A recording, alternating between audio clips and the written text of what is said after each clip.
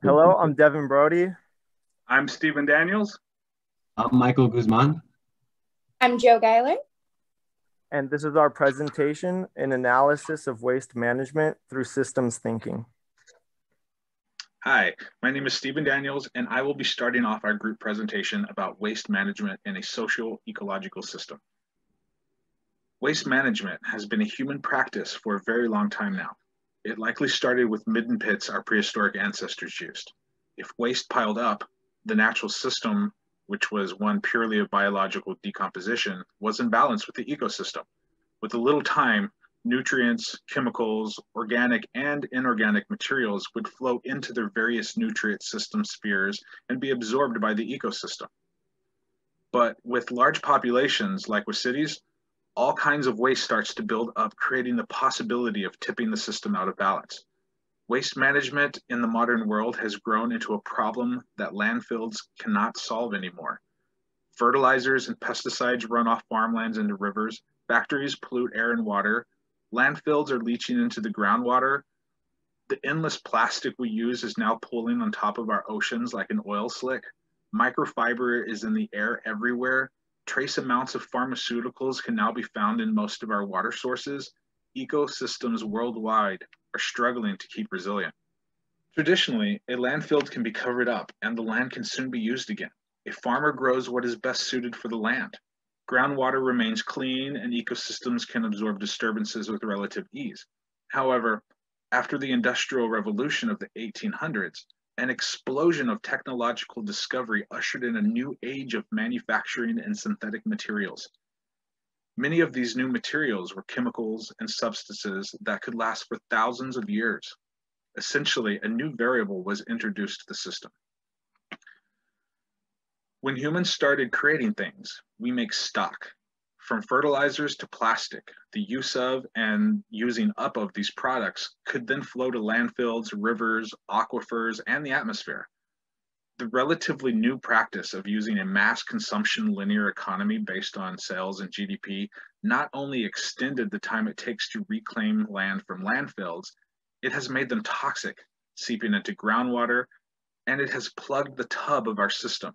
Waste is literally spilling over into other ecological and socio-ecological systems. This has created a positive feedback loop where ecological systems are being pushed into a new regime. What's worse, we have created these new types of waste problems that can't be addressed with traditional landfill management practices. Landfills, agriculture, and mass production have pushed the natural system to its limits. Landfills and recycling centers are not able to accommodate chemicals and/or atmospheric pollution that our society is now mass producing. We do not even have the ability to pick up the chemicals like fertilizers, pesticides, and atmospheric pollutants to bury them in landfills, even if we could. The addition of these products to our social ecological waste management system has strained its resiliency and pushed it to the limits of functioning normally. Hey guys, I'm Michael, and I'm going to be doing an assessment of the socio-ecological system. So right off the bat, the key stakeholders in this SES, which consist of the farmer relying on the quality of soil to generate/regenerate his produce, to the community whom is affected by the agricultural runoff from the yield, to the variety of species within the Everglades that are affected from the excess runoff from the yield as well. So as you can see here, there's a diagram that shows the process of the nitrogen cycle, which illustrates how denitrifying bacteria convert the nitrate back into nitrogen gas, which re-enters the atmosphere. Nitrogen from runoff and fertilizers enter the ocean, where it enters marine food webs. A detrimental mental model that affects the socio-ecological system is the belief in human nature that what goes in the trash is gone forever.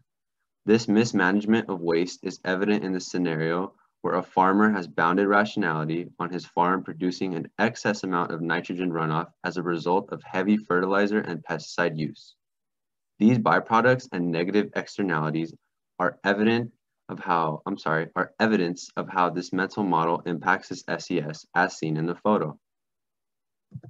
The biggest disturbances within this system would have to be wasteful consumption habits via traditional farming practices that require heavy chemical use such as pesticide and fertilizer use. Another example would be planned and perceived obsolescence, which is a marketing technique that deems fairly new products outdated, such as iPhones, outdated by virtue of a newer version or model coming out within the market. So as you can see in this photo, it pretty much sums it up in a nutshell and represents how wasteful consumption is the biggest disturbance of the SES. Lastly, a threshold that can potentially be crossed within the system that represents an entirely new regime is overfilling the capacity of a landfill. This leads to the toxicity of a land, which unfortunately leads to the tipping point of groundwater being contaminated. Once that occurs, the water supply of a community may be contaminated, which involves the health of the social components of the system being threatened.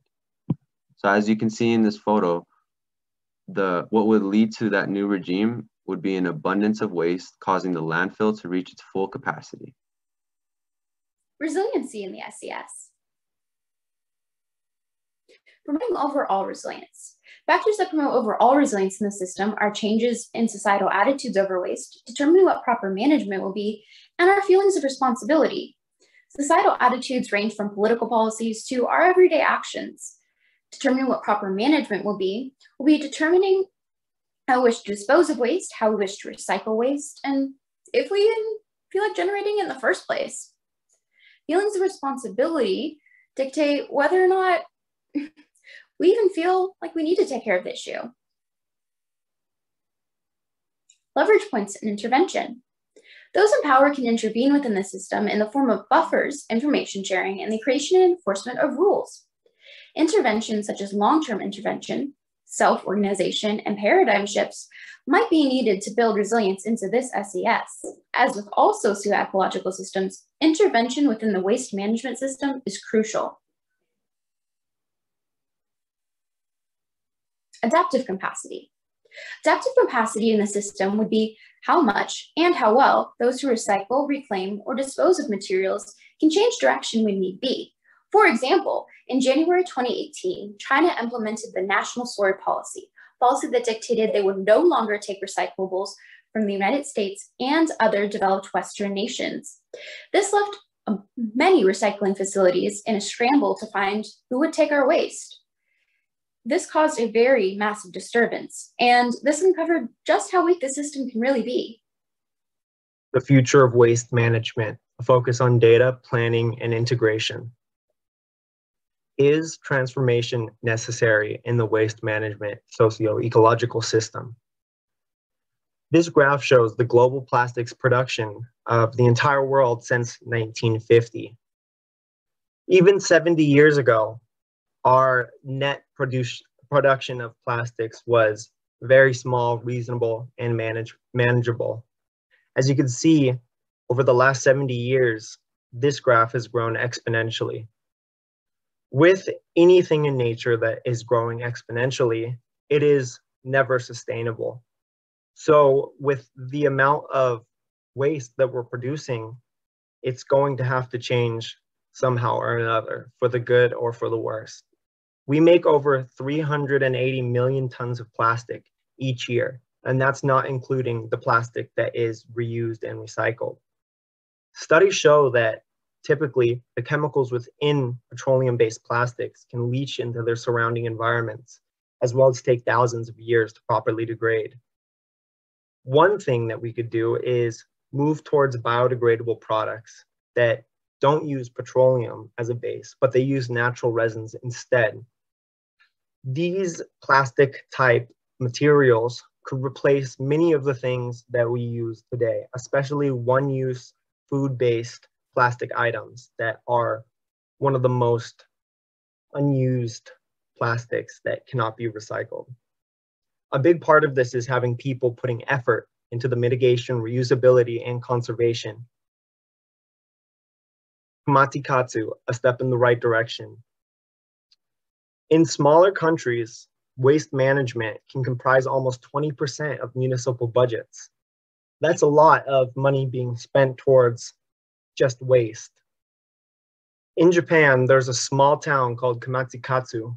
It's very rural, and it does have a smaller population. But one thing that community has done on their own is they recycle everything. In the town, there's over 45 different categories of what they can consider recyclable. And overall, the town recycles 80% of the little trash that it makes. They found that it costs 6 times less to run their recycling system compared to the normal means of getting rid of waste by incinerating everything. Everybody volunteers and they bring their own trash into the waste collection center. Volunteers help sort through all the processes, and only about 20% ends up in an actual dumpster, stuff that can't possibly be recycled. So what they do is they carefully divide, organize, and distribute the waste to the proper areas. And any food waste, if there's any food waste, is constantly reused, turned into compost and fertilizer, and used to grow more food. These offer some ways to help other communities. We can reduce food waste through consumer education, organics management, and coordinated food waste management programs. We can help provide financial aid to countries that are the fastest growing and developing demographics to be able to develop state-of-the-art waste management systems instead of relying on an outdated system. We can also support major waste producing countries and lobby to help reduce their consumption of plastics and marine litter through comprehensive waste reduction and recycling programs. The biggest thing that I want to leave with is that it doesn't start with everybody, it starts with one person, which can then be built into a habit and a community outreach. Thank you. That was our presentation. I'll leave you with a quote. We abuse land because we regard it as a commodity belonging to us. When we see land as a community to which we all belong, we may begin to use it with love and respect. Aldo Leopold. This is our reference page. All references are cited within the text.